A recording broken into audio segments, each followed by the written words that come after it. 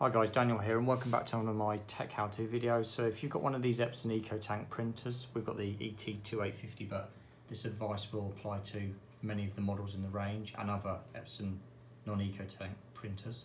If you're trying to access the web interface that's on this printer, the web interface has got the ink levels and other settings, and you're wondering what the admin password is.